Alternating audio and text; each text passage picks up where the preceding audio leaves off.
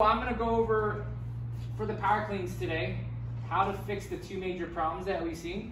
So when people do a power clean, they typically only use their knees when they catch it. And it looks like this. That's kind of what you just felt. Exactly. So a lot of people will do this and they get away with it because it's light.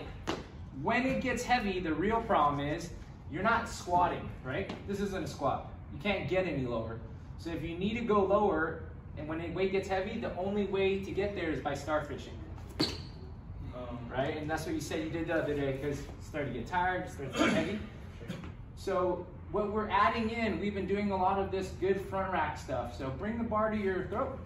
I want you guys to get your lats on. And from here, I want you to squat a quarter of the way down. So stay there, stay there, stay there. It feels like a squat, right? Can you go all the way down from there? Like teach squat. And then come back up. But to some degree, that's part of the front squat. Okay? So that's the goal. Try it again. Hold down here in a quarter squat. You're using more hip muscles, right? You're more balanced, your lats are on. Come back up. So last one, hold that quarter squat.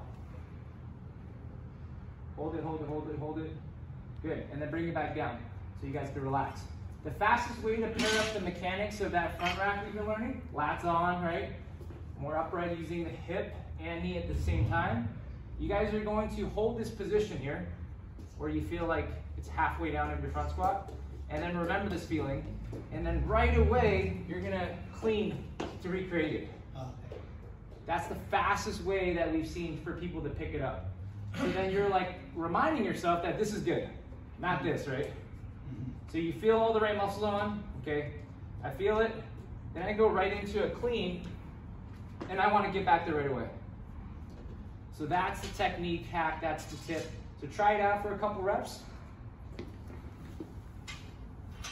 So hold that quarter front squat. Hold it, hold it, hold it. Lats are on, your glutes are on, all that fun stuff. Remember what this feels like. All right, you guys are gonna bring it down to the shin and get there right away. But it's a little better, right, in terms of the knees not going forward. Yeah. Because I was trying to. Do I stand up all the way when I do it? You're just going to catch it there because for this drill, I just want you guys to recreate that solid front rack position. Good. That's way better, Jerry. There you go, Mike. So then that fixes the starfish because every time you catch it, you're in some portion of a squat.